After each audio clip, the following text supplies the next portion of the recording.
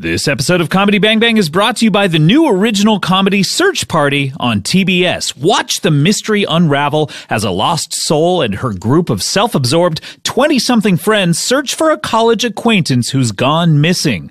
Led by Aaliyah Shawkat from Arrested Development, the cast of Search Party features an ensemble of young comic actors including John Early, John Reynolds, Meredith Hagner, and Brandon Michael Hall, who are dragged into a bumbling, perilous pursuit to find the missing girl. They soon learn the meaning of real danger and become entangled in a sinister plot that is more than their privileged Brooklyn lifestyles ever bargained for. You can binge the entire season of Search Party, an official selection of the 2016 South by Southwest Film Festival, in 1 week starting Monday, November 21st at 11:10 Central on TBS.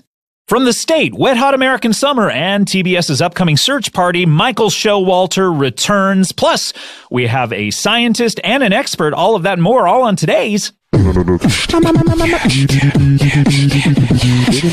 bang bang, comedy bang bang, comedy bang bang, comedy bang bang, comedy bang bang, comedy bang bang, comedy bang bang, comedy bang bang, comedy bang bang, comedy bang bang, comedy bang bang, comedy bang bang, comedy bang bang, comedy bang bang.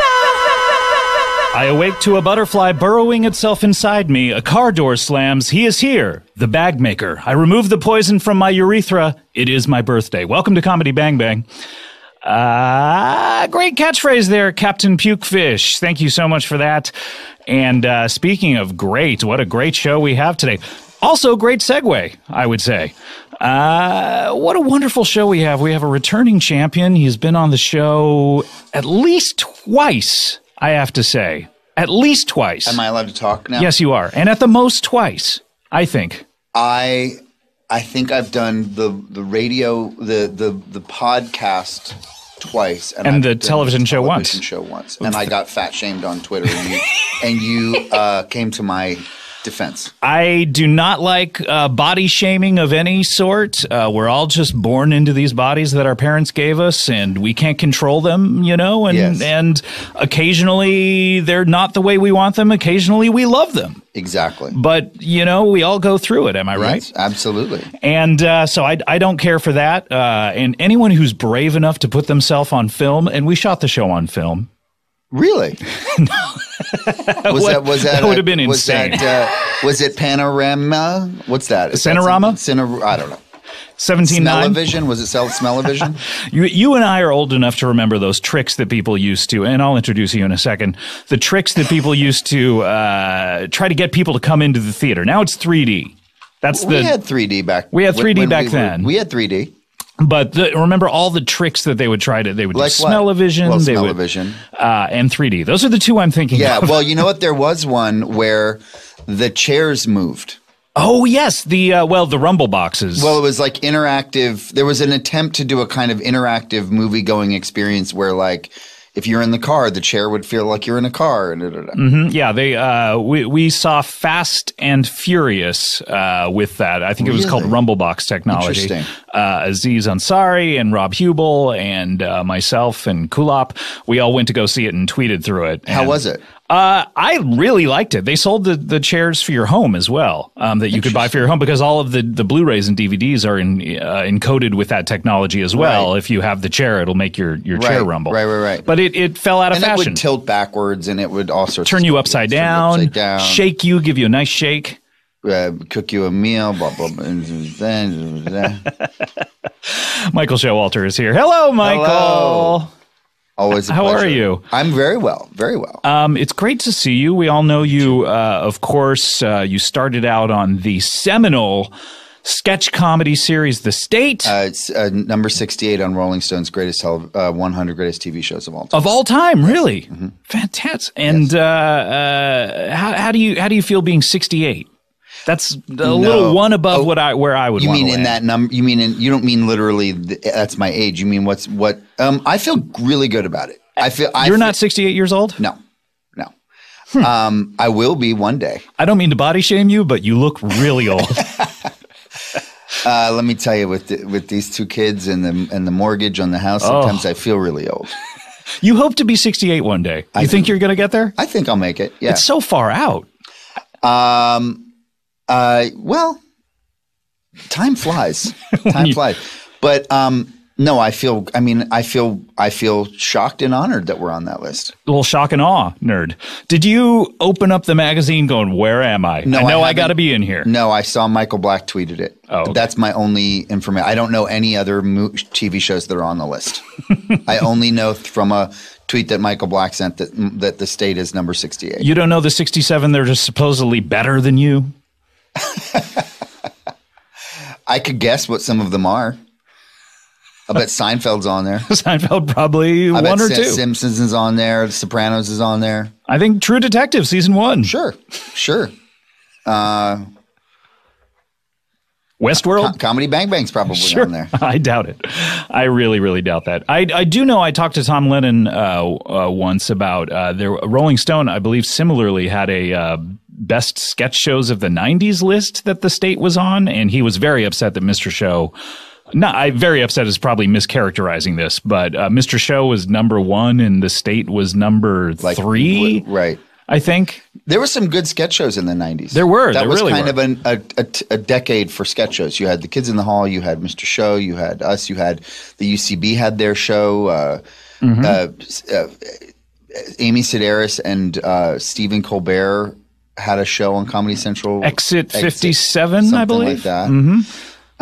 It was obviously you had Living Color, you had SNL, there's a lot of stuff going on. Boom period. Boom period. Mm-hmm. Boom period. Now, one interesting thing about SNL is the show doesn't go on because it's ready. It goes on because it's 11:30 on Saturday. I don't know if you knew that.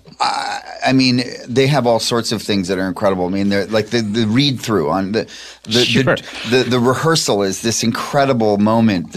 All you can eat Tuesdays. Yeah. It's amazing. Well, they never sleep on They don't sleep on Tuesdays. They never sleep the entire week. Or is it Wednesday that they don't sleep? One night in the week they don't sleep. They don't sleep the entire week, and they catch up on Mondays. They sleep all day on Monday, 24 hours straight. I see. It's an amazing thing over there. But you started out in the state. Smash cut to now. You have a new show called Search Party, which premieres on TBS. Yes. So this is a show that I'm the co-creator of this show with two really talented young writer-directors named Sarah Violet Bliss and Charles Rogers, as well as Lily Burns and Tony Hernandez, who do all the great shows in New York, such as Broad City and The Schumer Show and stuff like that. And it's a show about starring Alia Shawkat and John Early and John Reynolds and Meredith Hagner. 4 great talents. Amazing.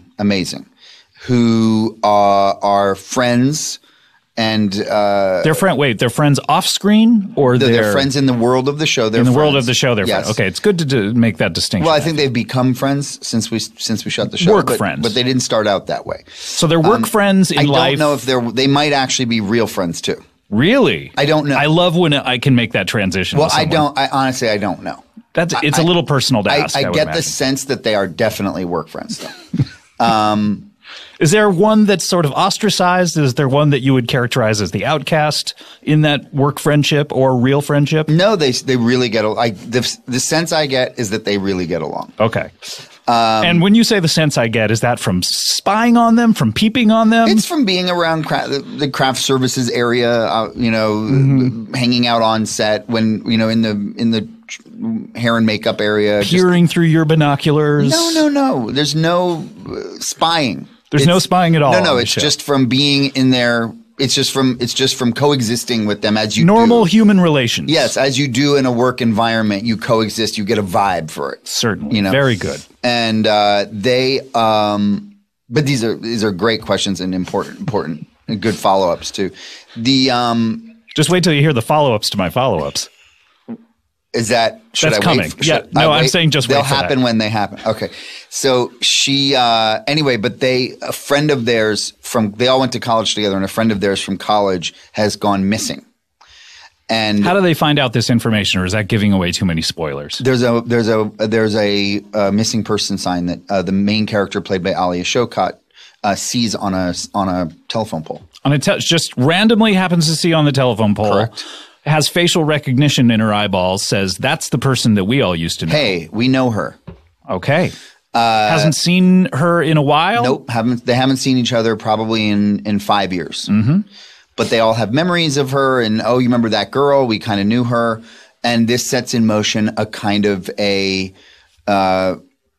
trip down a rabbit hole in search of this missing gal that takes our characters through a kind of a misadventure where they need to confront their relationships, their lives, twists and turns. It's a comedy, but it also has a pretty strong sort of creepy Twin Peaksy mystery thing going on, and it's got a twist ending, and I can't tell you what it is, but it's got a lot of plot. It's a serialized show. So there's there's a whodunit going on, and we have some great, amazing people guesting on the show. Parker Posey and Ron Livingston and many, many awesome, great people are on the show. Are you sure you can't tell us the ending?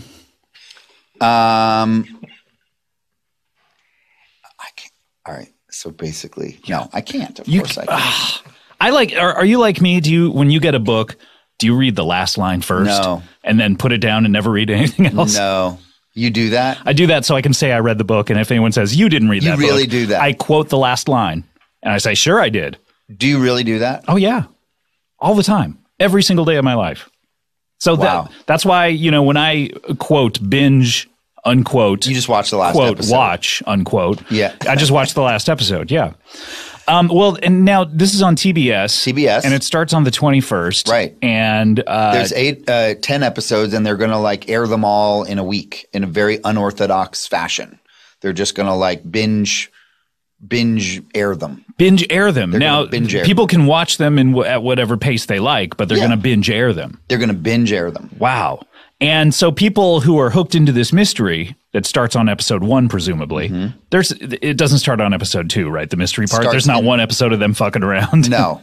Okay. No. So the mystery starts on episode 1. People are going to be able to resolve that mystery within a week's time. Yes. And I'm hoping genuinely that people are guessing at what's going on. I think it's the kind of show where we have a lot of colorful characters that you go, gee, wonder how they're involved. I wonder how they're involved. And I would love for people to speculate. It's like a Who Shot JR Sure. or a Who Shot Negan. Sure. Kind of situation. Who's Negan? I don't know. From The Walking Dead. Everyone was like, who shot Negan? Who shot Negan?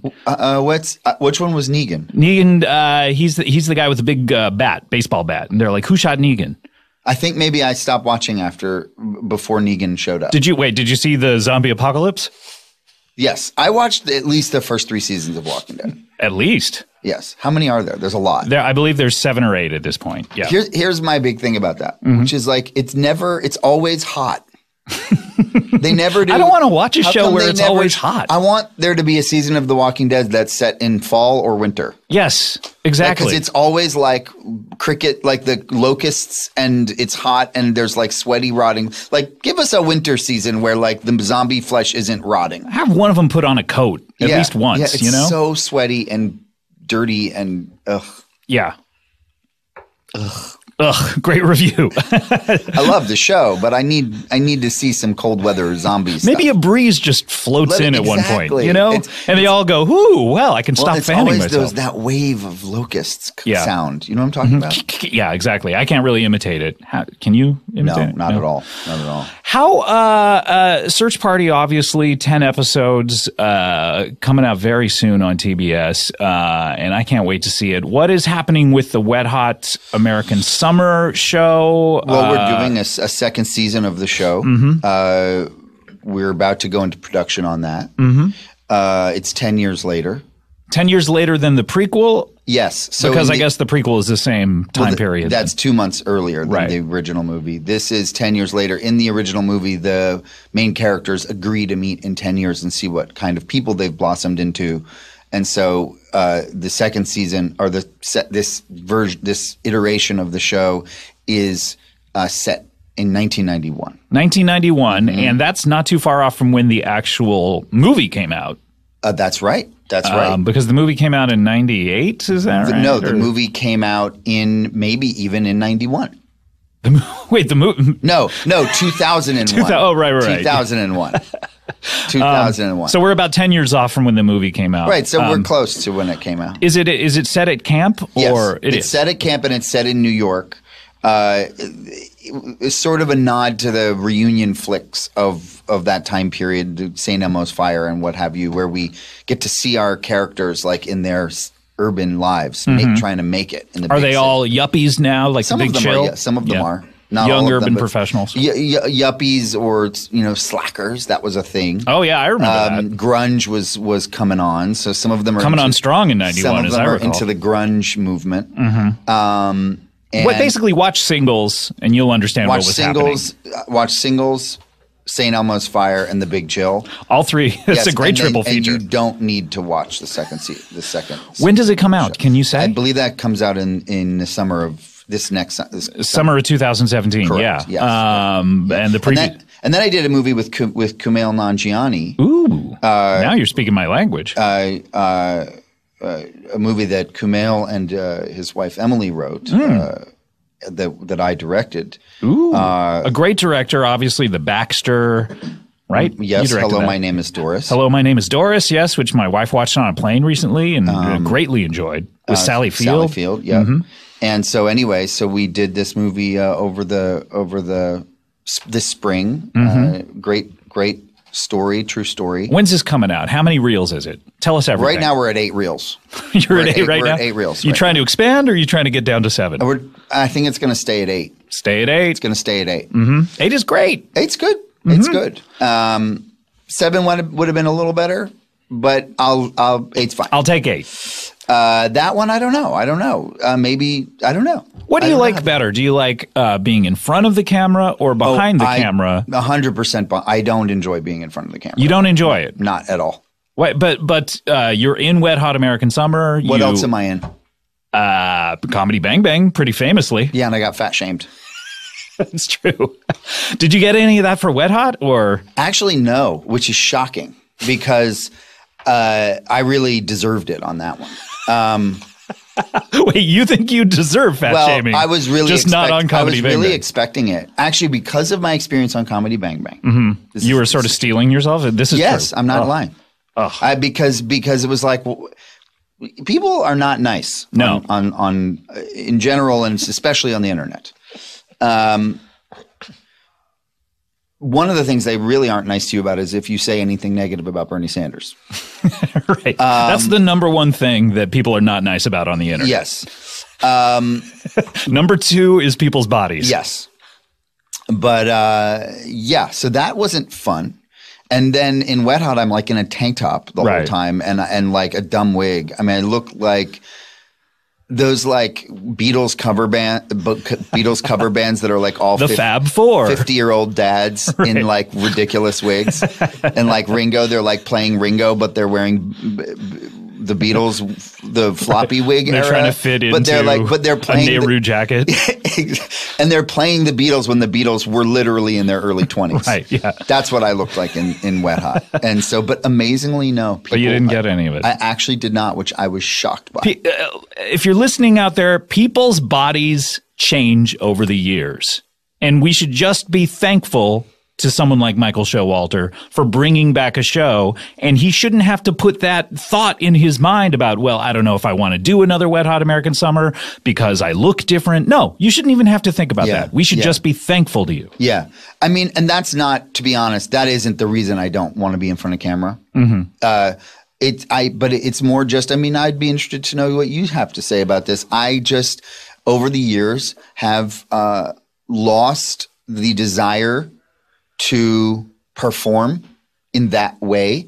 Though if I am offered something, I often will do it. Hence your show. The Comedy if Bang you just say, hey, come do this thing, 9 times out of 10, if I'm available, I'll do it. But I don't want to go audition for something. I don't want to, when I get out of bed in the morning, I don't think, I want to go work on some sides and really, but that's a good thing to do. I'm the opposite. That's a cool thing to do. I have great respect for actors. Give me that spotlight, baby. That's how I feel. Yeah. Just turn it right on me. Yeah. Why is it over there?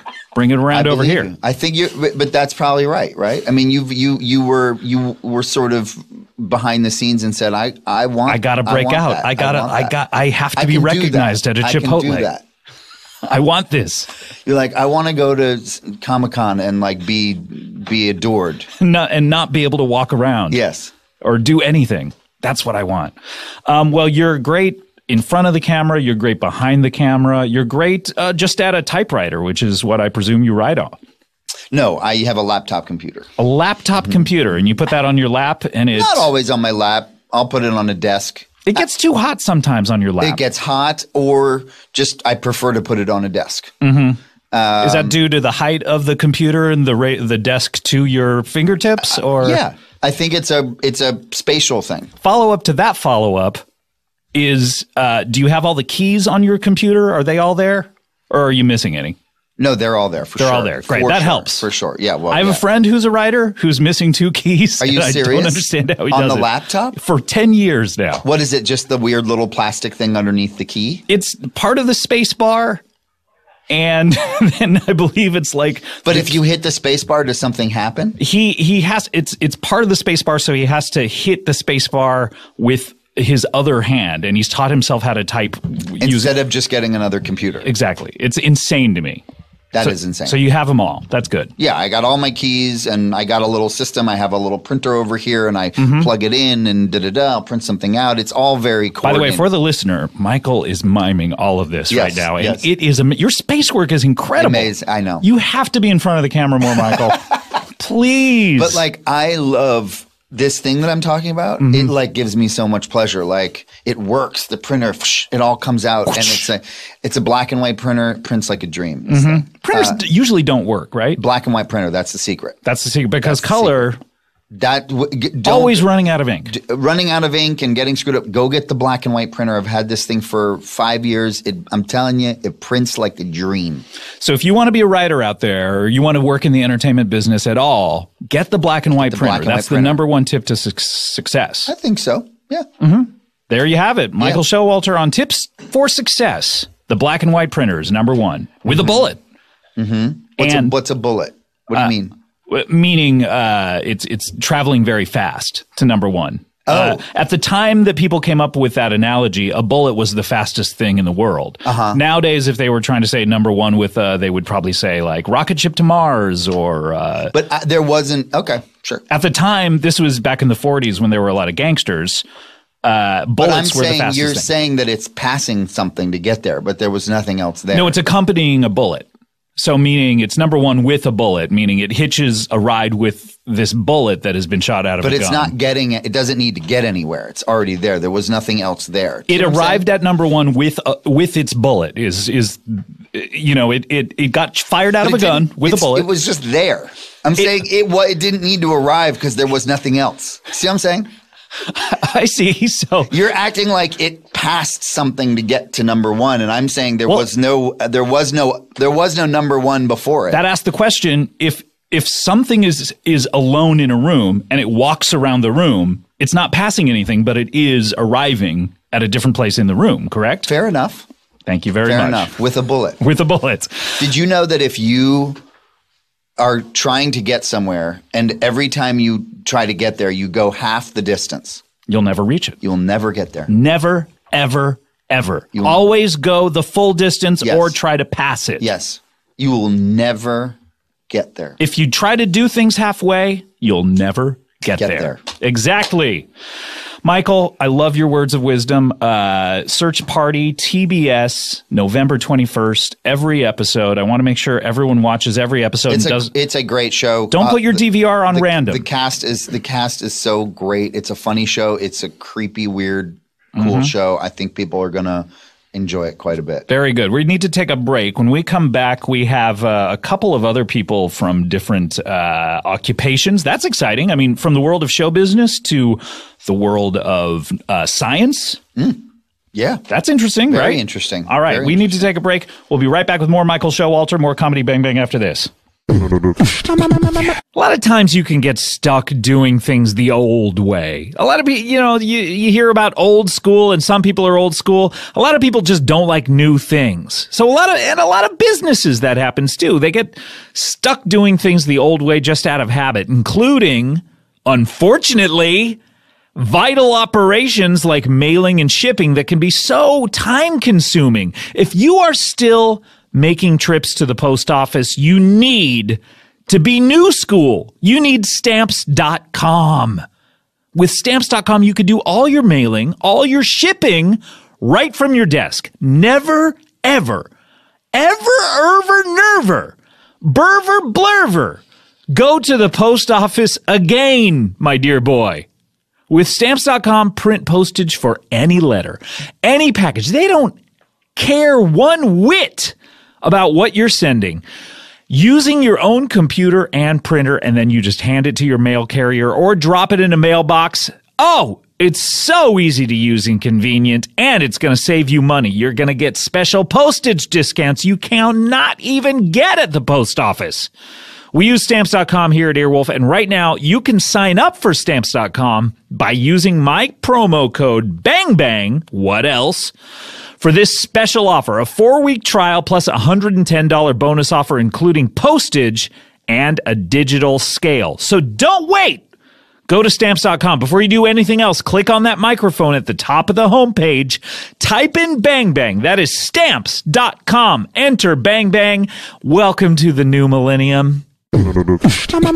Comedy Bang Bang. We're back here with Michael Showalter, legendary comedic actor, writer, director, The State, Wet Hot American Summer, the upcoming Search Party, and a career that has spanned over 20 years, almost 25 years at this point, and is still going strong and doesn't have any signs of slowing nor stopping. Is that fair to say? Slowing or stopping? I hope not. I hope not. But at a certain point, you will either hit 68 or you will perish before that, and everything has to end, right? Yes. Yes. Do you want to be one of those guys who works until you're an old man? Yeah. Yeah, why not? For sure. You look at like Marty Scorsese. Marty Scorsese? Marty Scorsese. Oh, I see. He's an old man and he's still making some of the best movies of his life. Look at Woody Allen. Look at this guy Look at Woody Allen. He never stops. Pound for pound, I think his recent work, especially that Amazon series, better than anything he ever did. Did you watch it? Have you seen it? Oh, yeah, every single episode. It's better than Annie Hall, better than Manhattan. Just reserve 6 hours of your weekend and just watch that thing and just, shut the door. Lock your office door is what I'm trying to say. Do you have an office? You were miming the typewriter or the laptop and the printer, but I didn't get a sense of the space. I have an office. Wait, you've really seen it? Is it out? No. Yeah, of course. Is it out? Yes, it's out. It's out? Yes, okay. Of course. It's amazing. Better than anything he's ever done. Better than Annie Hall and Manhattan, you say? Combined. If you were to overlay those two films on top of each other, that would be the best film ever made. As far as well, you know that Annie Hall was actually a different movie called Anhedonia. Really? That he extracted the Annie Hall storyline from a separate script he was making? Other movie. He made the movie. He actually shot a different movie. Felt after watching the movie that the best part of the movie was his relationship with the Annie Hall character, and just junked the other stuff. And then wrote more shit and shot another movie that became Annie Hall. That's incredible. And he also, there's a movie that he did. I don't Take the Money and Run. No, Love and Death. I don't remember the title of the movie, but it was one of his very serious films. Okay.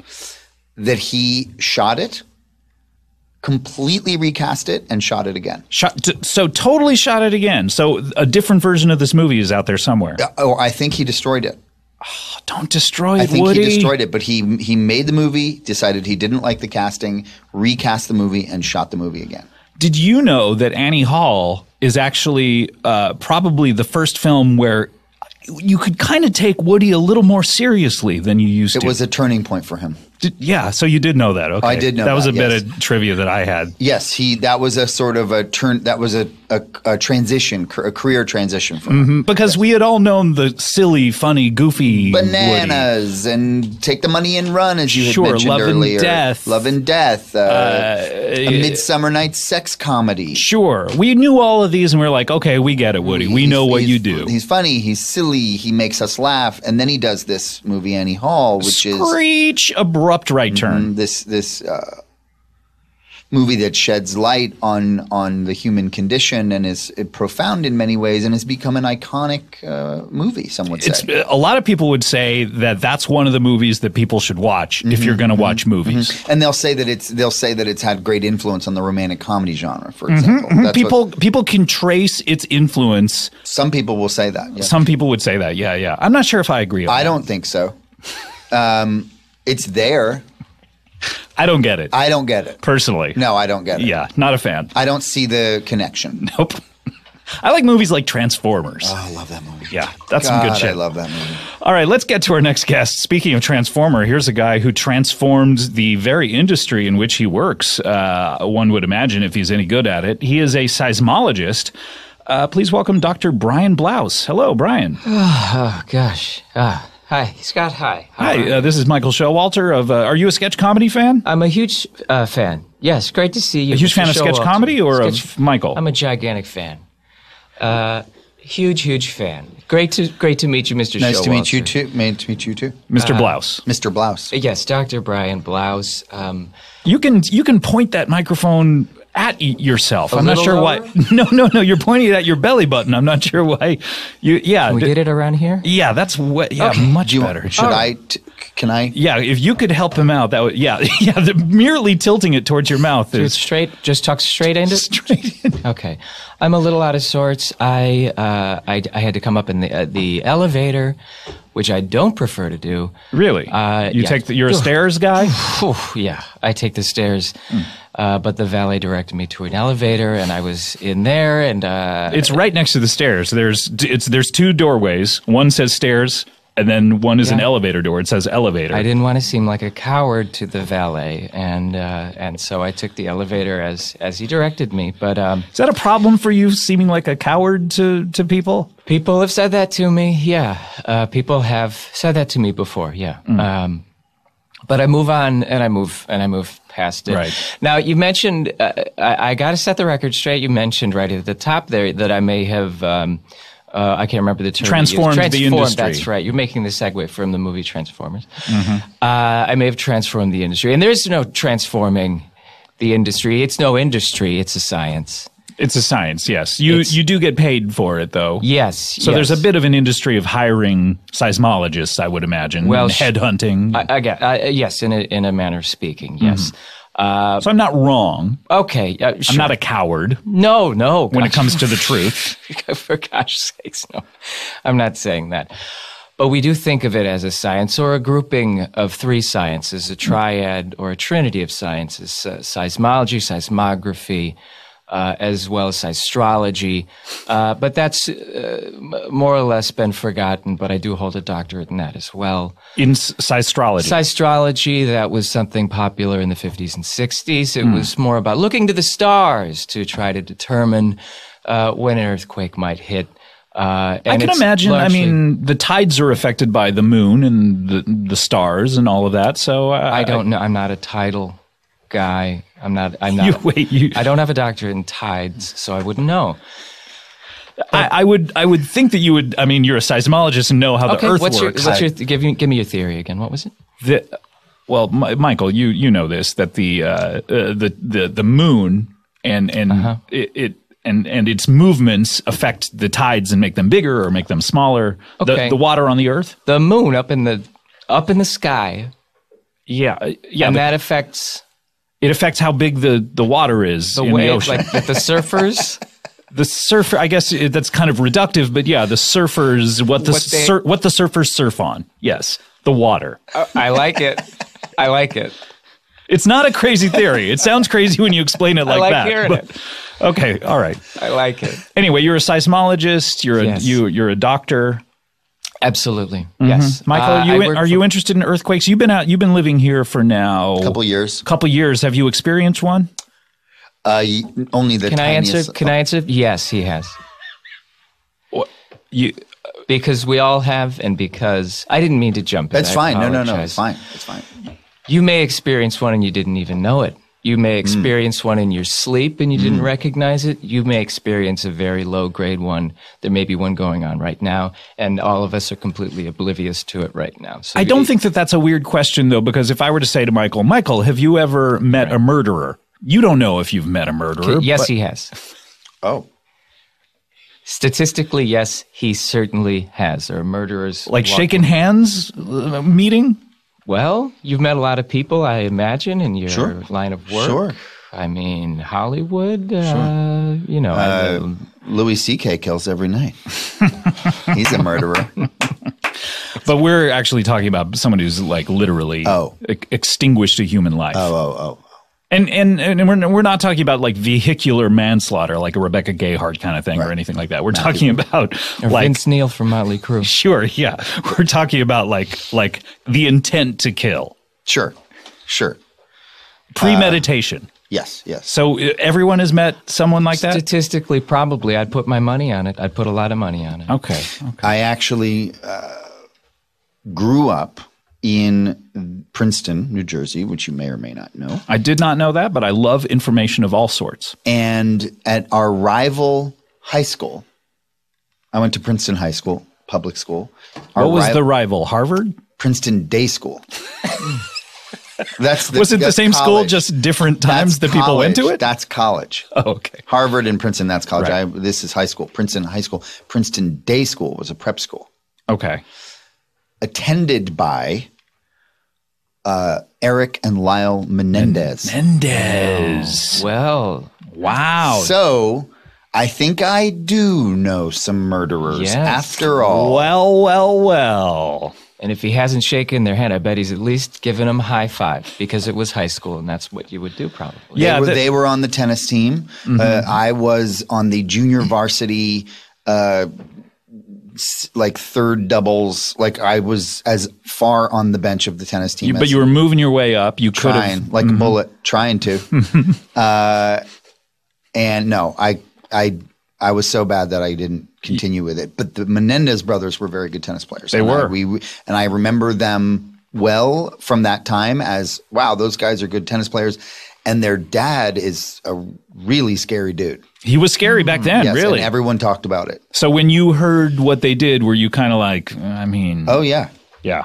It was like, that makes sense. I get it. He was He was known as a tormentor. And they're so good at tennis. They were really good. So it kind of makes sense. But he would like scream at them while they were playing tennis. While they were playing, that's not the time to scream at them. No, but You know? they got him. They showed him. They got the last laugh. They showed him what was you were saying, Doctor. Oh, no. Have you ever met the Menendez? I wish, but no, I have not met them. No. Why do you wish? That's a good question. You know what? Just famous people of any sort are interesting. I'm going to change my answer. I'm going to say I'm glad I've never met them Okay. because they would scare me. But you know what? It's interesting to watch their stories on TV. You know, we're fascinated by dark things like serial killers or these sort of family murders. We're fascinated by dark things, by death. Which is kind of what Search Party is kind of I feel like. Search Very interesting. And there's November a lot. 21st. I can't wait to see that, by the way. It's got a big twist ending I've heard. that he told me during the break. Well, and I wanted to mention another thing that you guys were talking about earlier, which was that Michael hoped to live to the age of 68. And fingers crossed we all do, but there's no guarantees. Not in this world. Not with the tectonic plates beneath us shifting at every single instant. At any moment, the big one could happen, and we could all be swallowed up in a giant chasm. Wow. Is that what's going to happen in a big earthquake? You see these Yes, it movies like Earthquake where just I was going to address the movie Earthquake. You were? Yes, from the Tell us about 1970s with Charlton Heston. Yes. It is as close to a documentary as we know of about what will actually happen when there's an earthquake. Other than Charlton Heston, because he's passed away. He's passed away, and George Kennedy is not with us either. But Every other person in that movie, though, will be with us. we'll have an analog in real life. If it's not that actual actor, it will be someone who is just like there. So will be a who's- motorcycle daredevil wearing a yellow and black leather suit. All Who's of the it. George Kennedy of today? Who's the analog to George Kennedy? I wish I know. Remember I when wish I knew. actors, like 50-year-old actors, could be popular, you know? Like in every show had just like a 50 or a 60-year-old white-haired guy. Ernest Borgnine, Martin Balsam, other guys. Many other guys forgotten. Great character actors, yes. George Kennedy was a favorite of mine. But you were asking, will it happen just like it looked like in the movie? Yes. People falling into cracks in the earth? Falling into big, wide cracks in the earth. Absolutely. Absolutely. Which is why I have, and I'm so happy you had me here on your show.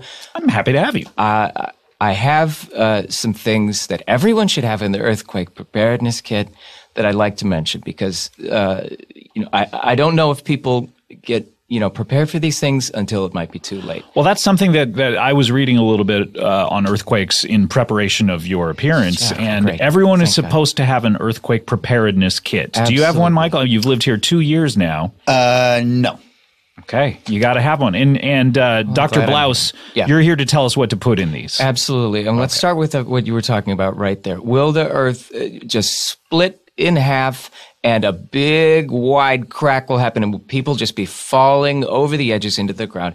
And sort of some of them will be at the precipice going, whoa, whoa, whoa. And we don't know if they're going forward. We don't know if they're going backward. They're clutching with their hands and right on the some are sort of waving in the air like, is there anything I can grab onto in the air anywhere, a tree branch or anything? Exactly. And a kid's got his dog and his dog just went over and he lets it go. Thank God, because if it would have held onto the leash, he would have gone over as well. Or I guess if it's a light dog, he would have saved the dog if he hadn't let it go. If he had that upper body strength, we don't know how old of a child this was that we were talking about. That's true. And a dog, roughly a small dog is 20, 25 pounds in that area. So some children are not able to have the upper body strength to carry 25 pounds. Parents, get your kids a small dog because of earthquakes. And a weight bench. And a weight bench as well. As they grow and as they get stronger, you can up the size of the dog, okay?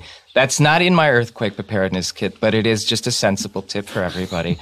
Number one on the list. With a bullet. With a bullet. Accompanying a bullet. Number one with a bullet on the earthquake preparedness kit. A big old 10, 12-foot pair of stilts, okay? Because when that earth starts splitting open, you're not going to be able to bridge that gap unless you're on a big, tall pair of stilts, and you can just do the splits right across the thing. And you'll be able to hold that pose and eventually sort of cantilever yourself over to one side or the other. Okay. Interesting. You're going to need a set of stilts. When do you put on the stilts? Is it when you hear the first rumble, or do you First rumble you hear. Start putting them on. Start putting them on. It might just be your tummy growling or whatever. And you can remember this. Here's a tip that I learned. You can remember to put on the stilts because first rumble in the Bronx. Yes. What's a famous song about New York? New York, New York. And so you can sing to yourself, start putting them on. And that's a good way to remember to do it. That's a great cue. That's a great mnemonic device. Start putting them on. Start putting them on. And then you can write the rest. Earthquake is right here. So you need to go, wait, how do you get from earthquake to the Bronx? Rumble in the Bronx is a movie. Starring Jackie Chan. I see. I see. Rumble in the Bronx. The Bronx is in New York. New York is a famous song about New York. Sing the song with different lyrics. Write new Sing lyrics. the song, but change the lyrics. Please, and everybody. That will make you remember to put stilts on. If I can get one thing in everybody said, please rewrite the lyrics to New York. Because it's not going to work without it. It's not going to work, and you're going to forget. Because if you don't rewrite the lyrics, you'll hear the first rumble, and you'll start spreading news. Should it be start putting your stilts on? Yeah, that's a great lyric. Because you said start putting them on. And it could be anything. But should it be start putting your stilts on? That's better. It doesn't exactly fit the meter. Start.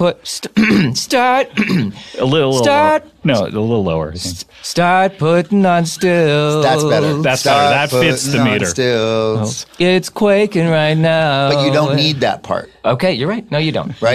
You don't. But if you want to hum something to yourself as you're putting them on, you probably need more lyrics. To soothe and calm yourself. To soothe and calm yourself down. Yes. I'm leaving today. I think you could just keep going with the song. I'm gonna be That's interesting. Then you can just sing the good song. Yeah, that's anyway. Interesting. I don't know. True. It seems like now there's a lot of different ways you can. I don't know who wrote it because Frank Sinatra didn't write all his own songs. I don't think. No, I know Paul Anka did the English translation of My Way. I think it was Carol Bayer Sager. Carol Bay. Oh, yes. I think that's in the musical based on her life, right? Yeah. Interesting that she would write lyrics to a song that were so easily adaptable to an earthquake emergency song. You change the first line and the rest of it works perfectly. Very interesting and forward thinking. Okay, well, this is great. Now, how, when I think of an earthquake preparedness kit, Yes. I think of something a little small that I could put in the trunk of my car, perhaps. Sure. 10-foot stilts, that's, I'm going to have to buy a pickup truck. You can strap them on the top of your car. You can get retractable ones. You can get expensive carbon fiber retractable. Are these like Inspector Gadget type things where it's... I think so. I think they are, yeah. I think they're like Inspector Gadget stilts, yeah. Yes, but... What brand do you own? We make our own. Up at university. Oh, so the scientists make your own stilt. I'm not an expert in that, but we do have someone else on our team who crafts his own stilts. So, but I've heard Under Armour makes really good stilts. Is that true? Okay, that's good to know. Okay, that's good to know. I didn't mention earlier, but yeah, I'm up at the University of California at Santa Claus. And did you say Cruz? Santa Claus. Santa Claus. Yeah, I don't know that school. University of California at Santa Claus. It's in NorCal. It's NorCal. Very north. It's near Obispo. Okay. But anyway, we've got one of the top seismology teams. When I hear something like that, that's so crazy, the only thing I can do is just say, but anyway, and move on because it's so nuts. Well, I can't even process it. Can I say what's crazy about it? Wait, are we talking about where he said he works? Yes. It sounds... It's funny to me that because there's all these Santa Clarita and Santa Monica and stuff, Santa Barbara. A lot of saints because the saints, Santa Cruz, Santa Maria, right? Santa Barbara. You said Santa Barbara. Well, it's funny because his is Santa Claus, which is like Santa Claus from Christmas. Kris Kringle, right? Mm-hmm. But this is just named after the town in which the university exists. How do you spell Claus? Claus spelled. Oh, normal spelling. Klaus. Yeah, Klaus. Yeah, like Klaus. Christmas Kringle. Mm-hmm. Was Chris short for Christmas? I don't know. I don't know either. We'll check on that during the break. Let's check on that. Yeah. And then there's Nick. Yeah. There's Chris and there's Nick. Old Saint Nick. It's like, Nicholas. Hey, Santa Claus, Saint Nick. Like, stick to one. There's Nick. There's Claus. Who's Claus? Klaus. So there's Nicholas. Klaus, Saint Nick is Nicholas. There's Chris, Klaus, and Nick. It's not adding up. If I were an investigator of a crime, I would just kind of shake my head and go, not adding up. This doesn't add up. This something's fishy in Denmark. It's not passing the smell test. So now you continue, Dr. Blouse. Right. Well, you were talking. How is that spelled? Is that spelled the same as Klaus? Yeah.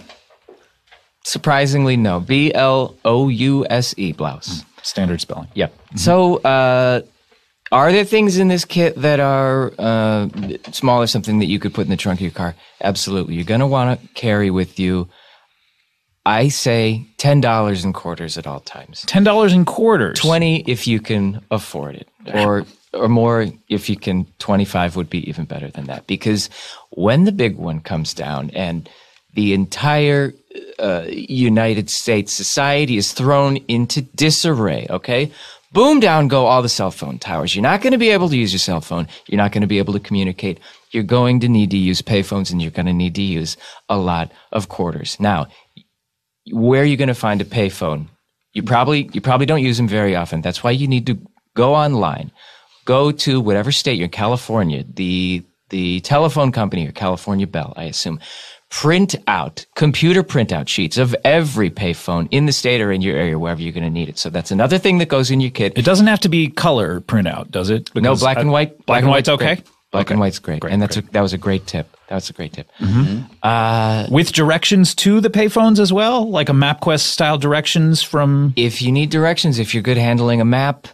as I am, I'm not going to need directions. I'm not the greatest cartographer, so I would prefer like turn-by-turn directions. If that helps you out, absolutely, that's a great idea for you. And this is the conversation we should be having ahead of time, right? Mm-hmm. You don't want to be Boom, you hear the rumble, you start, what's the song again? Okay, start putting on stilts. You put your stilts on. You're trying to climb out of your apartment, your house, wherever. And now you're thinking, oh my God, I don't have directions to the nearest payphone. I better go start printing them out. It's too late. Well, also, you can't use a payphone on stilts. You can't get to the phone. Right? You're going to have to crawl up.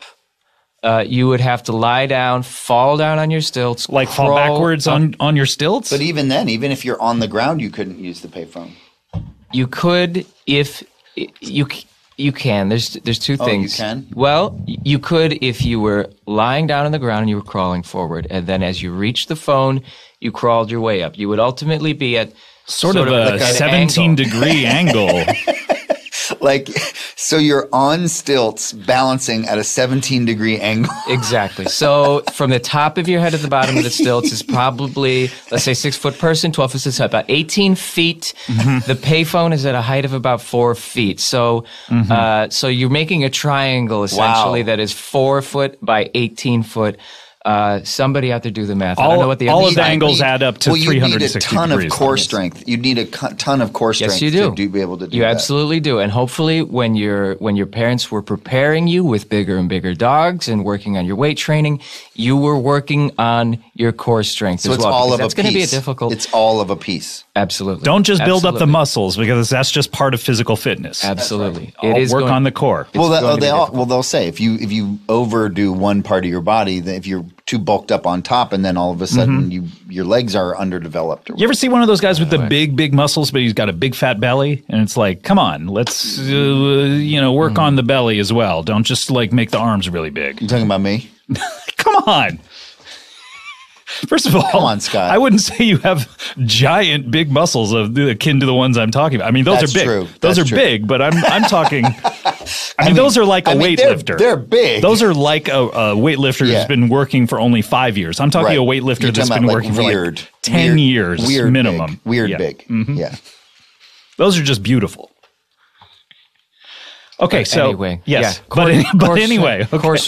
Core strength, absolutely. Or if you feel like you're safe enough, you can maybe take off the stilts long enough to make a phone call. But that should be a last ditch option. That should be the last thing that you don't want to be on that payphone and suddenly rumble. Whoa.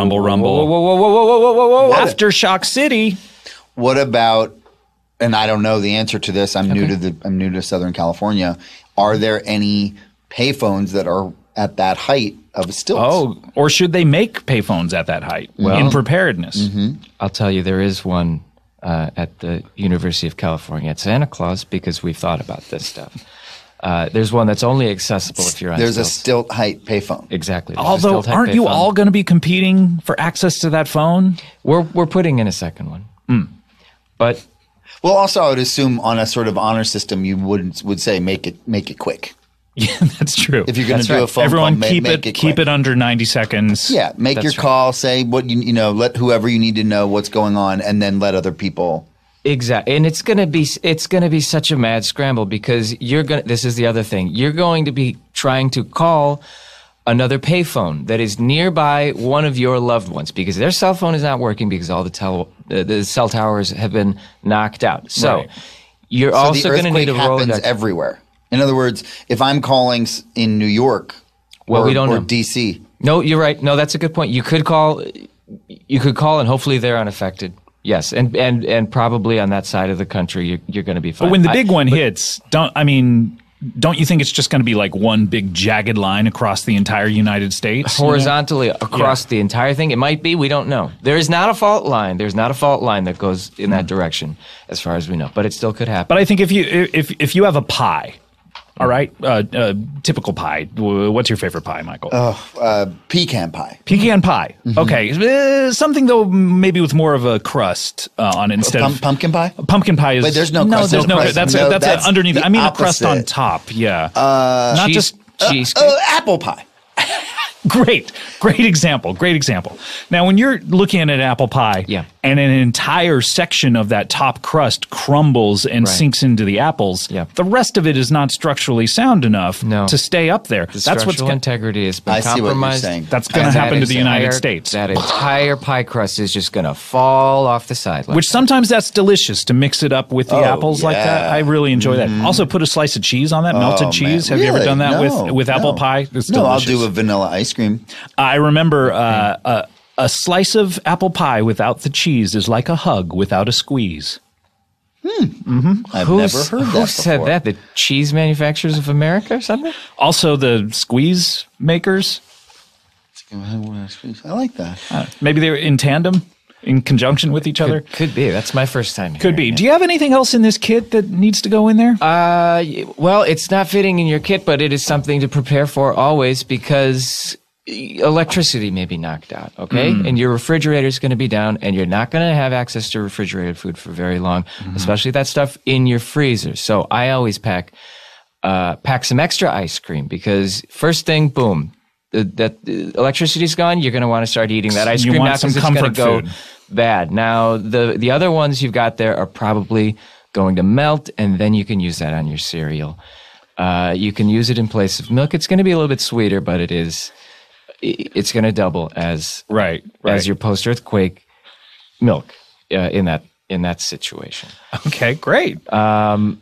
Other things, let me think. It seems like if you were appearing on a show like this, you wouldn't have to think about it. You would just know. Yeah, I didn't know how much time I was going to have, and I just wanted to make sure we got all the stilts. time in the world. He said stilts, quarters, ice cream, and then what else? And then you have to think. I mean, what about water? What about water? You know that stuff the surfers surf on? Would you want some of that? Of course you're going to need to drink water. You're going to be very thirsty. You're going to be extremely thirsty, yeah. I'm not debating that. Okay, we don't need to relitigate this at all, but people are going to drink water. Have a bottle of water. Always have a bottle of water. Have one in your car. That's another thing, though, that I didn't point out, though. Gas is going to get very expensive. So how do you get in the car? Because, again, I'm just stuck on this stilts part. You're wearing stilts. How do you operate the levers and the gas You know pedals? what? You don't need to answer that. I want to answer that. Okay. Once you get up to your car. Because the stilts thing is getting in the way of a lot of your other things that you need. You would think that. But here's a car. Your car is going to be able to go fast enough that it's going to be able to beat however fast that earth is cracking and splitting open. If you're flooring it, and if you're going fast enough, you're going to be able to beat that crater that's forming. Okay. So it's like running away from an explosion. Question. If you run fast enough, you can always outrun an explosion. That's a smart question. So strap the stilts to the top of the car and then floor it. Now, that's if you have a car. Now, here's the thing, though. Gas is going to get expensive very quickly. Okay. Because you're going to end up in a Mad Max kind of a situation. Where that's the biggest currency. Yeah, exactly. It's a gas currency. So I recommend, and this isn't required, but I recommend that you have a motorcycle.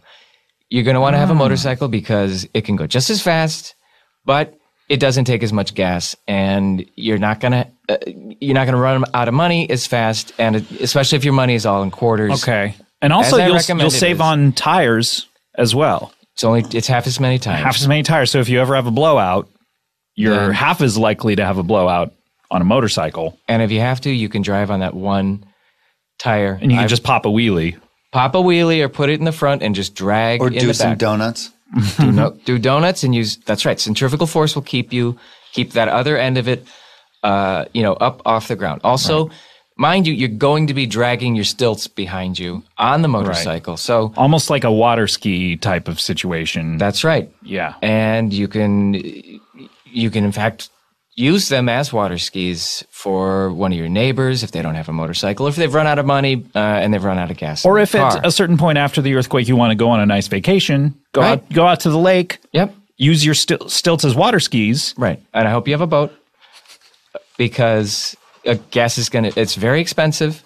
But do boats work on the same gas? They work on the same gasoline. You don't need special boat gas, do you? I don't see. That's an interesting question. Do you need boat gas? I've never seen a gas station on the corner that advertising boat gas. Right. So I would imagine you don't. It's probably the same. I never really thought. I never owned a boat, and I never thought about it. And I boat gas, $5 a gallon. I've never seen that. Right. So well, and believe you me, riding around in a boat is the last thing I'm going to be thinking about after the big one hits. So.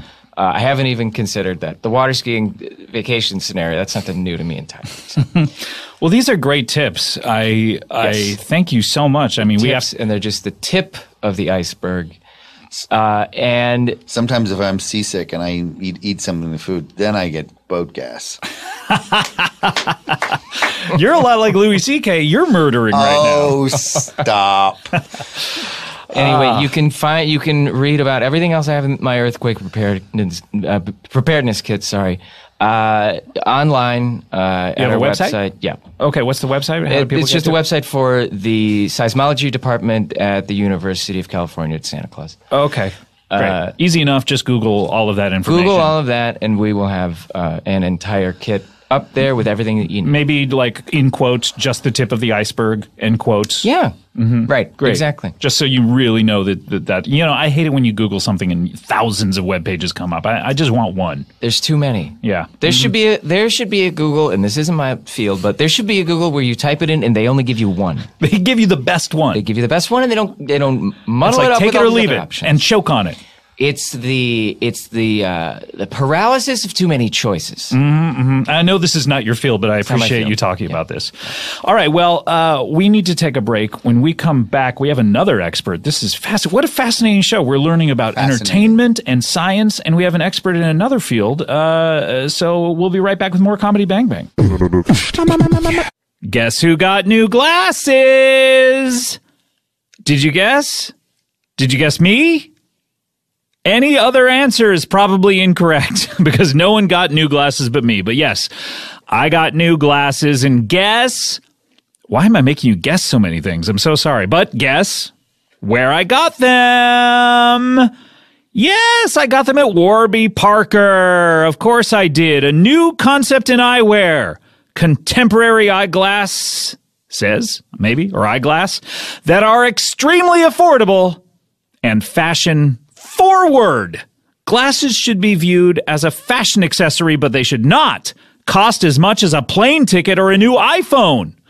Warby Parker's glasses start at $95, and that is including prescription lenses. And sunglasses start at $95, including polarized lenses, available with prescriptions starting at $175. Warby Parker believes glasses should be viewed as a fashion accessory, just, like a bag, a shoe, not a pair of shoes, a shoe, a necktie, a hat, not a pair of hats, a hat.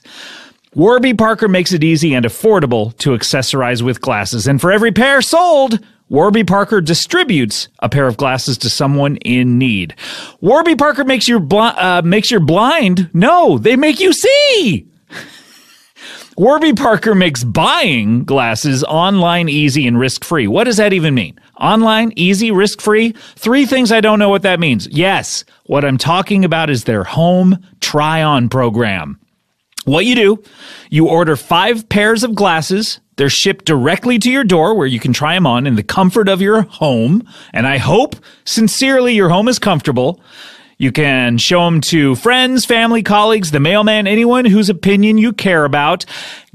Let them know what you think. Try the frames on for 5 days before sending them back using a free prepaid return shipping label with no obligation to purchase. It's 100% free and so easy. Anyone can do it. I did it. I tried on 5 pairs of glasses. 4 of them, they said, no, take those off. But the 5th, oh, they loved them. Head to warbyparker.com/bangbang to see my current favorite frames and get started with your free home try-on today.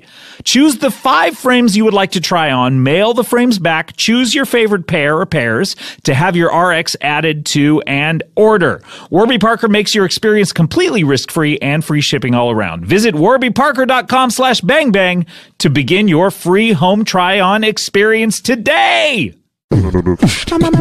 Comedy Bang Bang, we're back here. We have Michael Showalter of Search Party on TBS, November 21st. Every episode. Watch them one at a time, though. Don't watch them all at the same time. Don't get 10 TVs in your house and put every episode on at the same time. No. You'll have no idea what's going on. You'll have no idea. That's an insane thing to expect of people to do. Yes.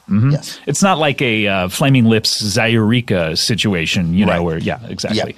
Yeah. We also have Dr. Brian Blouse here of the seismology department at the University of California, Santa Claus. Yes. As well as the seismography department, as well as the defunct department of seismology.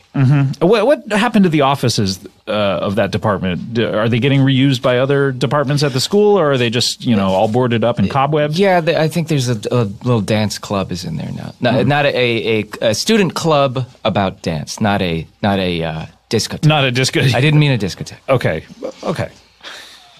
Well, let's get to our next expert. He's an expert. Oh, this is interesting. We were talking about murdering in our last segment, and our next guest is an expert of crime scenes, a crime scene expert. Please welcome Mark. Hello, Mark. Hi, and I'm not exactly the crime scene expert, but I'm cleaning them up. You're not a crime scene expert? No, I mean I'm not a guy that I don't work for the state, and I don't have any science. You guys talk about science a lot. I'm not a science person. I just I'm the guy that when if there's a big old mess, I'm gonna come.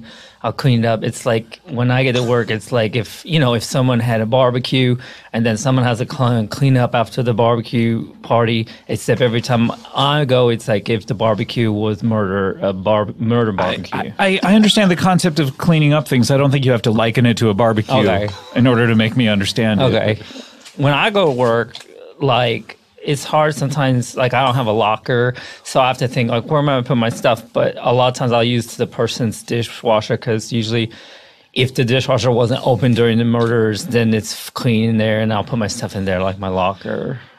Before we get to how often are the dishwashers open during the murder? Almost never. That's why I learned to rely on the dishwasher to be a locker for myself. You ever get to a crime scene and you're like, left the dishwasher. This murder happened while they were washing dishes. It did happen one time, and then I leave all my stuff in my car, and it got hot, and I was upset. What about the refrigerator? Well, then a lot of times the food in there went bad, so I don't want to put my stuff in this with the stuff that does the bad food. Why would the food go bad? Because by the time I get in there, it's been a while. Because then, you got the crime scene scientist guys, and then they got a while. They just got to wait. Food can stay cold in a refrigerator for Also, do they unplug weeks. The refrigerator at a crime scene? Do they? Most people don't know the first thing that happens is the state turns off the power. Oh, the crime state? scene. And that the ice cream is going to start melting. Is that what you said? The state Yes. turns off the... Yes, that's the state protocol. Is they turn off the power and utilities at a crime scene. That ice cream's going to melt almost instantaneously. Right. You can use it as milk on your cereal. That's how overlap. Well, that's interesting. So you're not an expert at all, but you're an expert in cleaning things up. I guess that's why my producer listed you as an expert. Yeah, but it's a great equalizer, because when I go in and clean up, it's like, this is just the inside of bodies. You don't know, were these white people or not.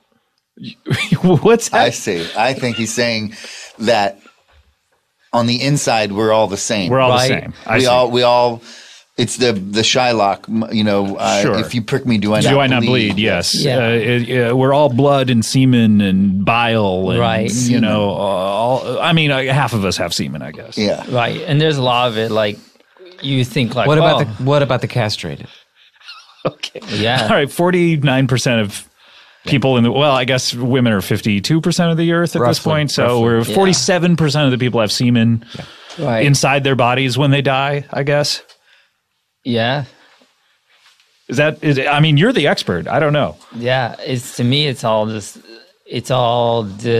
on the floor, and so I'll pick it up. The great thing about my job is most of the time people leave me alone, so I can sing if I want, or sometimes I'll put my gloves in the blood, and I'll just having fun, and I'll put my bloody hands in the air and be like, "Moo, ha, ha, ha," and then I'll laugh because that's funny. But then A separate laugh other than the moo hoo ha ha? yeah, like a real laugh, Like a real chuckle. and then that's fun, and then But then if every once in a while the neighbor will come over and be like, "Hey, what happened over here? What happened?" And then I'll have fun. Like I'll be like, "Oh, it's the mob," but I don't know. It's not your job to figure out who did it or who done it. And so you're looking to have fun. Like you're looking to have fun with it. Well, I think that's the key to happy life is have fun at work. So I try to do that. So I'll say it's the mob or whatever, but I know it's probably, I'll know that I don't know. Usually it's just the spouse. If someone knows about that stuff, that's what they would say. And then also, I would sometimes be like, I heard Anne Hathaway's involved, even though she probably wasn't. She's probably a million miles away. Say that because why do people pick on her? America has really targeted her. Well, they used to have a love affair with her, back during the Princess Diaries, and then somehow people. I think it was the Oscars. I think that something her about hosting her performance. the Oscars. There was something about her at the Oscars that rubbed people the wrong way. Just trying too hard. Mm-hmm. Do you agree? Yeah, when Mark? I used to say that before the Oscars, people were like, "No way," and then I say it after the Oscars, people are like, "That makes sense," and then I'll say Jennifer Lawrence is a witness and she's like not involved, and I'm like, that's also my perception of that person is that she's being helpful to the investigation. So it plays into people's preconceptions of these celebrities. Yeah. Totally. Well, that's great. So how many days a week do you work? I don't know how many murders take place. We heard something about Chicago recently has like 800 murders a day or something. Yeah, too many. Yeah. How many murders are there you work here in Los Angeles? Yeah, Los Angeles and outside of Los Angeles, wherever it makes sense to drive, So say you get a call and it's like, hey, this is the mayor of Rhode Island. We have a murder. Do you feel like coming out here? Does that make sense? At that point, I'm not even considering that. I'm like, Anaheim is the farthest I'm going to go personally is Anaheim. So not even Mission Viejo or Irvine? No way. One time, it's so funny. This guy is like, I'm the mayor of San Juan Capistrano, and I would like you to come personally and call you. And I'm like, I don't care. And then I didn't go. Right. Well, hopefully someone went. I would hate to think there's a crime scene in San Juan Capistrano out there that's not cleaned up at this point. I hope so, but, Have you ever been up to Santa Claus? No, that's too far. It's NorCal. Yeah, it's too far north. It's too far north. I got to take care of me. It's like I always say, like, I go to Denny's, but I don't deserve Denny's. You know what I mean?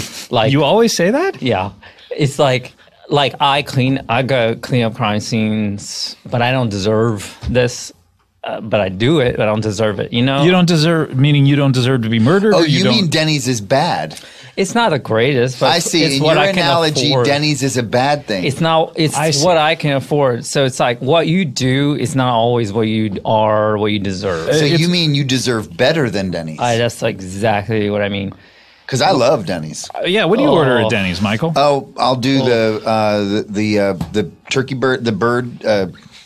Turkey bird. It's got bird in the title. Birds over my birdie. Well, there's moon over moon. My birdie? Yeah. Something with bird in it. Okay. Moon's over my hammy. Well, is Moon's over my hammy? Is that at Denny's? That is definitely at Denny's, I believe. I think it is. And Dr. Blouse, what do you order at Denny's? Oh, dry toast. Just keep it. My stomach is usually. I'm always on edge. So your stomach is shaky like the earth sometimes is. I'm just jittery, and I just want a water and a dry toast, a big stack. A big stack. How many slices? Like eight slices cut in triangles, so 16 triangles. It's funny. And these aren't like stilt triangles at 17-degree angles. These are like no, but I always a 90, 45, and 45. But I do see in triangles, so maybe that's subconsciously, maybe that's something I'm thinking about. I'm always seeing in the geometry like that. Okay, great. If you go to Denny's and you say I want water and toast to the waitress, they're going to charge you. But if you go, and I find that if you surprise people, you can get free stuff. Like, how do you mean? For instance, like if you go to go to Starbucks and you go not the cashier, but you go to the guy making drinks and he's like, can I have some hot water? And they're like, sure, I'll give it to you. And then the last second, raises his hand to you, hey, can you throw in some whipped cream? they're going to give it to you. Sure, why not? Because at this point, they just want you to They leave. just want you to go. But if you go to the cashier, say, can I have hot water whipped cream? They're going to charge you. Right? Why do you want whipped But cream? then you just in have your- hot in water your whipped cream. water? Well, it's better than just water. That's true. I guess it's a lot like, melted ice cream over your cereal in You a know what I way. mean? That's a good point. You know what I mean? I don't think they're ghosts, but Wait. Okay, I'm sorry. I didn't hear any kind of segue into that, but I'm just talking about my work. oh, okay. You don't think there's ghosts? But if they are, and then the common thing everyone thinks they haunt the place they died, then why wouldn't everybody just go to a fancy party and commit suicide? Because now you've got a great house to hang out in for forever. I see your logic. So you're looking, Right. you're angling for a good place to hang out in. Because that's forever. And so everyone's always worried about, what am I going to do this week? What am I going to do this week? But if that's what's going to happen forever, then just go to mansion party. Just get it over with and Do it. get there. And just get to to get a fun house to be in forever. I would worry, though, that if I did that the owners of the mansion wouldn't renovate it on a schedule of like every 10 years. I think you want to renovate your house every 10 years or so, or else it starts to look dated. I would worry that it would be like one of those old houses that has the same owner for 50 years, and you go in there and it's like, oh my God, this is like a time capsule. Like Elvis Presley's house. Exactly, like Yeah. Graceland. Like that's the most egregious example of what I was talking about. Yeah. It's like update this thing, Update this thing. Put in some stainless It's steel like being in appliances. a time capsule. Yeah. When you go there, it's like you're back in a time capsule. Yeah. Solution to that is doing someone who has a timeless taste. Go to Hearst Castle. Hearst Castle. Right. That's up my way. Timeless, right? It's up right up near Santa Claus. Have timeless taste. This is really Some mid-century, furniture Yeah. that's not going to be dated, because mid-century kind of always is in style, maybe. really, where am I going to be a ghost? The last decision you ever have to make. Yeah. I mean, don't do it in a hospital. Can you imagine having to hang out in a hospital? God, it's so depressing. And then you always get ghost infections and picking up stuff. Yeah. Huh. People coughing on you. Yeah.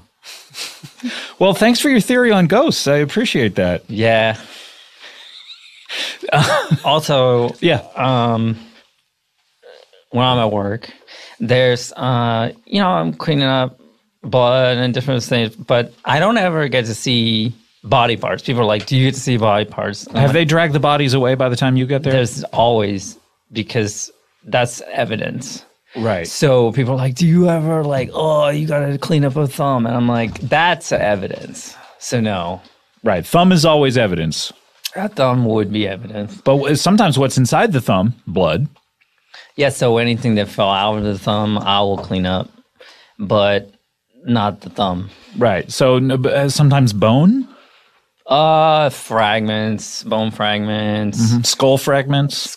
That's just a bone. That's a head bone. Yeah, no, I know. So we're talking about the same thing. I'm building on what you're saying. Being I'm not. repetitive. I'm not trying to contradict what you're saying. I'm trying to, sort of build upon it. And No, I know, but it's sort of like if I said, like a tree, and then you were like, and also a tree branch, and I'll be like, yeah, but okay, yeah. I'm okay. Yeah, I He's guess. like irritated at you. I'm sorry. He's. I mean, I don't mean to speak for you, but he fine. seems irritated. At Yeah, you. you turned on a dime It's against fine. me. He's Well, I don't want to feel like I don't want to be feeling like somebody's clowning me and stuff. oh Okay, wow. I did. That's not my Wow. intention at all. I mean, Wow. Dr. Blouse, you saw this. I was an objective observer, and he wasn't clowning you one bit. So Okay. So don't worry about it. I had a question for you, though. Okay. Working here in Los Angeles, did you ever clean up after a famous murder of any kind? Possibly. but you don't know. I don't know. I mean, there's a lot of places that I'm like, whoa, this house, somebody live here has some money and stuff. I'd like to commit suicide in this house. Right? That's what I'm thinking about. But they just give me an address and say clean it up. And then I don't watch the news a lot. And so I don't know. But, I don't care that I don't know, because it's like life, it's like, where are you going? It's like you're a left turn lane, there's a big truck in front of you. I know I'm turning left, but I can't see in front of that truck. So I don't know. Also, if you've never been to the area that part of town, you have turn by turn directions, presumably to a telephone or something like Right. that. ideally. You don't know where you're going either. You're not able to visualize exactly where you're arriving to, Right. but you know you're going to get there. But if you ask As me, long as you don't go halfway. when people visualize things, they visualize, what's in their head. So you say visualize something. My head is filled with gruesome images. So when someone says, "Hey, I live at," and they say some part of town that you don't know, like Mission Viejo or something, Yeah. someplace you haven't been to, Yeah. do you visualize their house as like just a giant pile of blood on the ground? Well, first, even before that, I will visualize the route as bloody footsteps. Right. And then once I arrive, I visualize a house built of like frozen blood. Just blood, just built from Frozen. So no Oh, I see. drywall. Well, no, I see. Like a gingerbread house, I but see. like But blood. blood. Right. You can't build a house out of liquid blood. No. Physically impossible.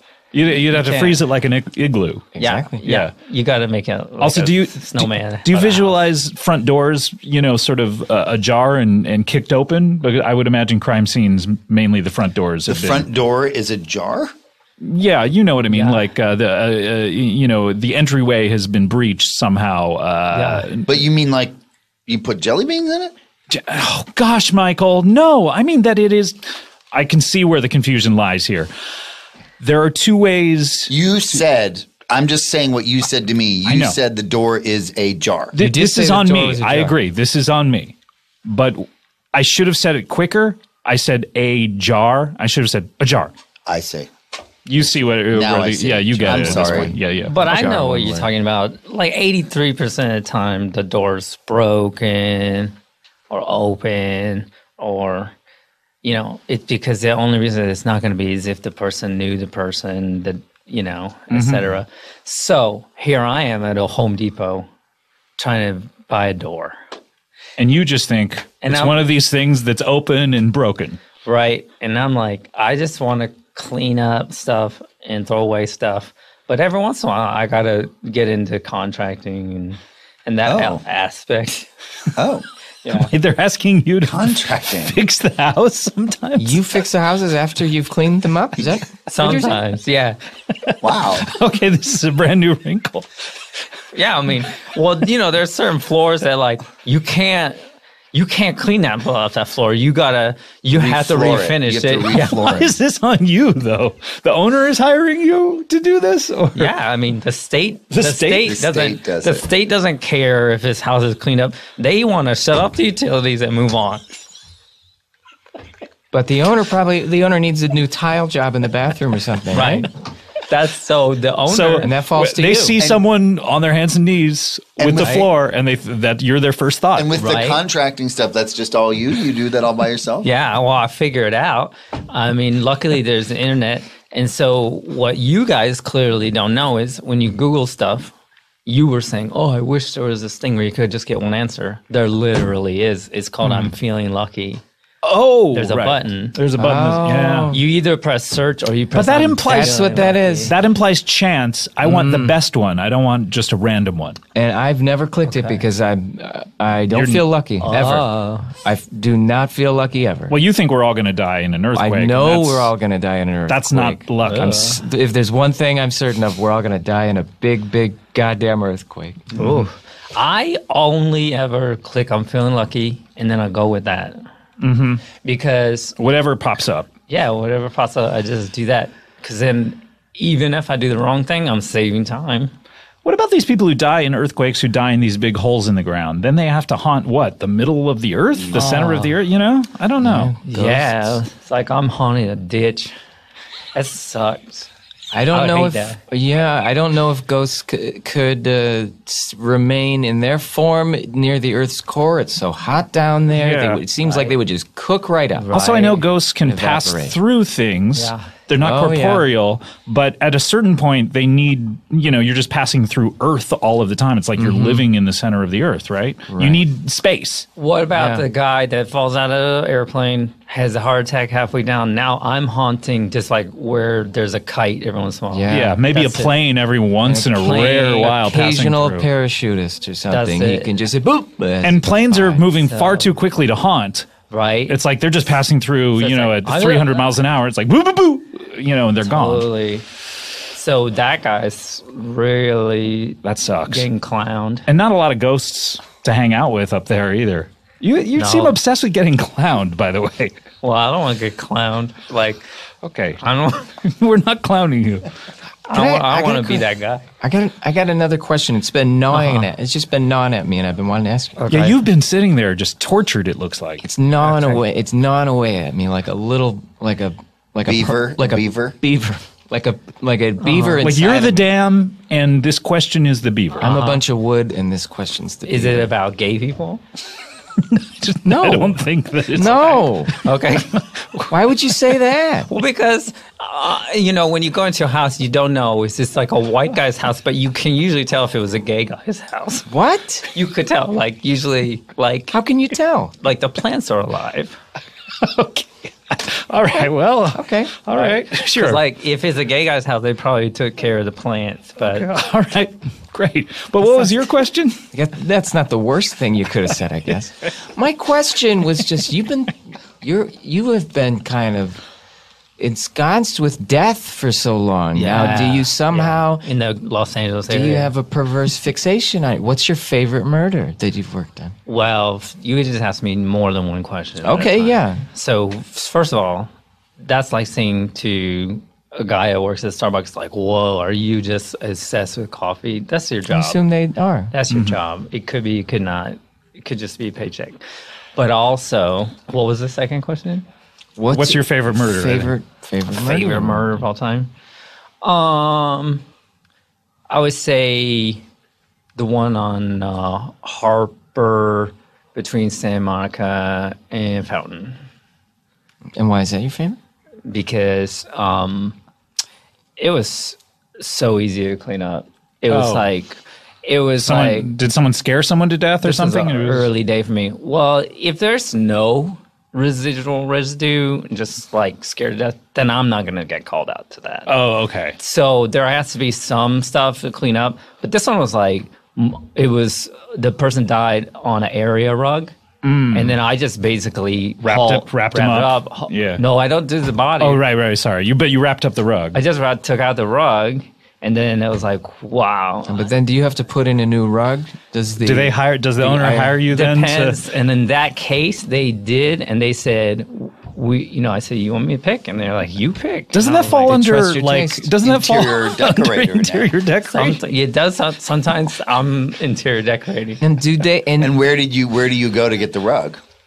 Well, I used to go to West Elm, but their return policy is terrible. And they'll say, have you ever noticed? They'll be like, we're having a sale up to 70% off. It's But then you go never in there, 70%. There's one thing that's 70% off. It's always 10. And then there's almost nothing else that's really a good sale. So I don't go to West Elm anymore. Yeah. So I used to go to West Elm. And now it's like Craigslist mostly. You're just getting rugs off Craigslist for these. Okay. Well, I mean, Yeah. everyone has their process. Yeah, but I only go places that are close by, And I don't like to get tricked. Like I'm Clowned, not you going. mean? I don't like. No, not that either. But there's a process. Like if people try to trick you, and if you fall for it, then you got clowned Oh, I see. So you don't like someone attempting to trick you. and end up clowning you. Right. Got it. Right. Got it. So people be like, "Oh, yeah, I'm selling a rug," and then you get the feeling this is a store. This is not a guy. Oh, yeah. He put it on I hate Craigslist, that. but it's actually It's a store. This is a merchant. This is like This a is brick and like mortar. some Armenian store. Right. Got Like it. something, Well, this is fascinating. Thank you so much for coming and sharing so much of your life with us. Yeah. We're running out of time, but that's not a bad thing. That means we all get to leave. Okay. But we do have one final thing here on the show that we like to do, and it's a little something called plugs.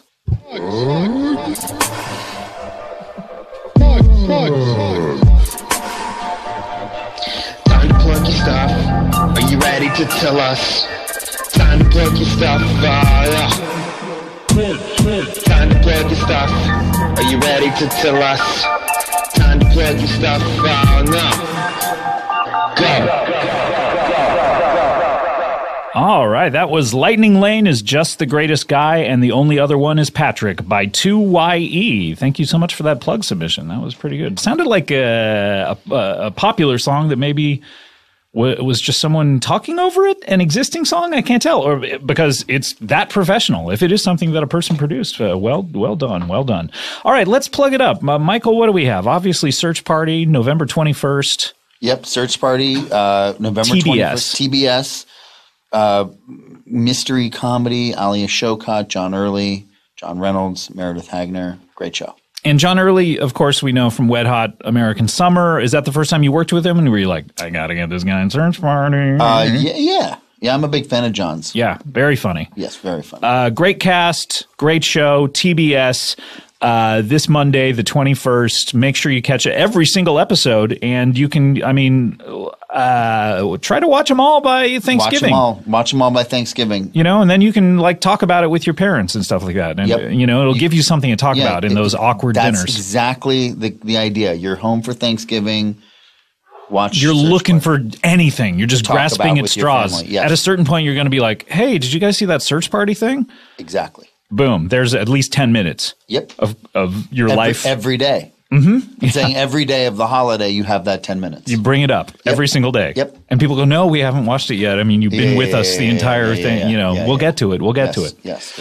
Dr. Blouse, what do you have to plug? And I didn't mention it before, but I have my own line of ice creams out there. Oh. It's called Dr. Blouse's Earthquake Ice Cream. Do you have any with you here? I couldn't bring it for the drive down. It would have melted. And it's only in a couple of stores up near Santa Claus. Oh. But hopefully we will be spreading out sooner, and it's just kind of a two-for-one. One way to remember that is start spreading out later. That's great. The song can double as in a reminder of when you're going to start expanding your business. Expanding where the ice cream is available. Mm-hmm. Absolutely. What flavors do you make? A lot of different flavors. We've got cherry, earthquake. And cherry earthquake. Yeah, all of them have little earthquake puns. Oh, there is. That's not really a What's pun. the pun? Chuck. What's the pun part of this equation? Would you not call that a pun? No, it's merely it's just a reference. cherry, and then you added the word earthquake right? to it. Well, you guys are the writers, not me. So there is like a pun would be something like earth shake if it's a shake. Right, using your ice cream. Can I use it? I lava cherry. Can I write these down? The Olivia Tremor chocolate. Yes. Can I use all? Can I use all of those, please? Because those are better than my names. I don't think I'm going to be using. Michael, are you going to be using? No. You're not going to come up with a competing ice cream line? Well, I guess I want to reserve the right to come up with a competing ice cream line, but you can use these names until then. Okay, all right. I'll give them back to you if you're going to ever do that. Okay, so. great. Magnificent, like magnificent, magnificent PI. Yeah, something like that. Okay. No. Magnificent. And then, Ambersons. No, and then Applesons? and then a flavor. Oh, I see. Magnificent Chocolate. Got it. All right, Mark. By the way, what's your last name? It's a famous last name, but I'm not related to Sarsgaard. Peter Sarsgaard is. People always say are you related to Peter Sarsgaard? No. So you didn't want to say so that we didn't have that conversation. Yeah, I was trying to avoid it. We almost made it. Okay, so Peter Skarsgård. Yeah, but is the famous person. Guy. You're Mark Skarsgård. Yeah. Okay, great. What do you have to plug? Anything? Well, I would just say if you're going to murder somebody, don't do two things. One is, for my sake, Thanksgiving, like you mentioned, because then it's more bodies, more food everywhere. It's harder. To clean up.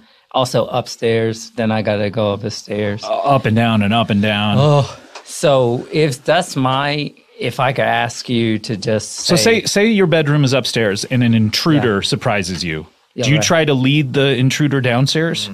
Then I would... On a merry chase? I would hope that... Or if this is it and this is it, just jump out the window, because then it's easier to clean up a lawn. With a bunch of glass on the lawn. Glass and lawn. Yeah. Right? Mm-hmm. And then... I would hope you still have access to haunt that house if it's, slightly adjacent to the house. I don't know. I think you might be haunting a lawn. Then you got to make that decision. There's worse things. Unless they do an addition, unless the new owners come in and do an addition. That's true. That's true. You can suddenly, that would be so great if you had to haunt a lawn for a long time. But then 10 years later, you're in the middle of a living room. That guy that fell out of the airplane, all of a sudden somebody builds a high rise and now he's in a condo. They get the air rights to that? Right. Oh, man, that would be amazing.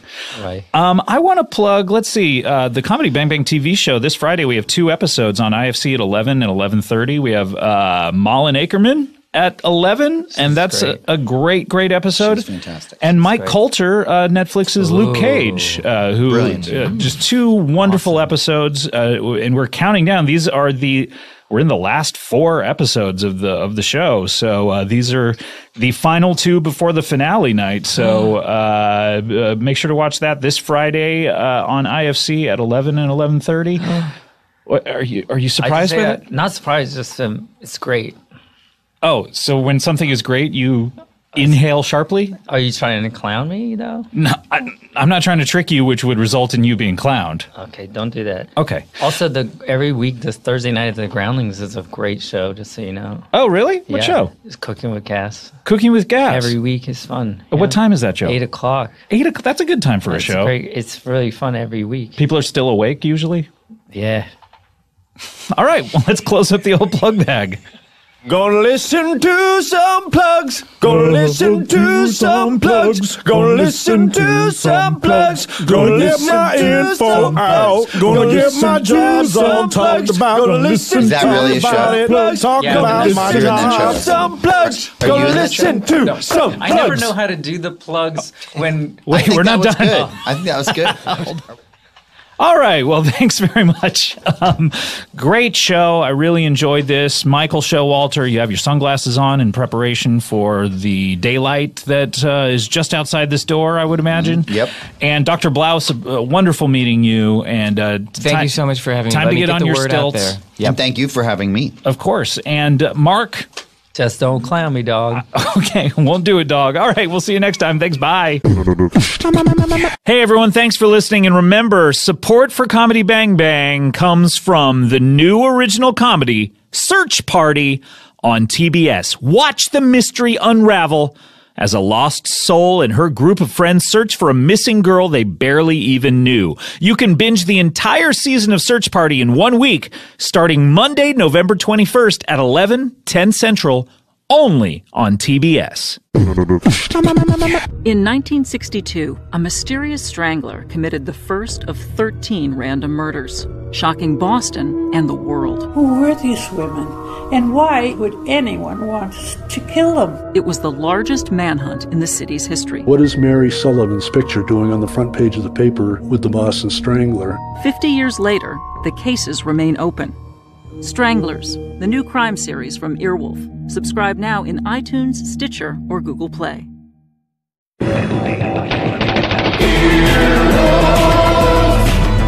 This has been an Earwolf production, executive produced by Scott Aukerman and Chris Bannon. For more information and content, visit earwolf.com.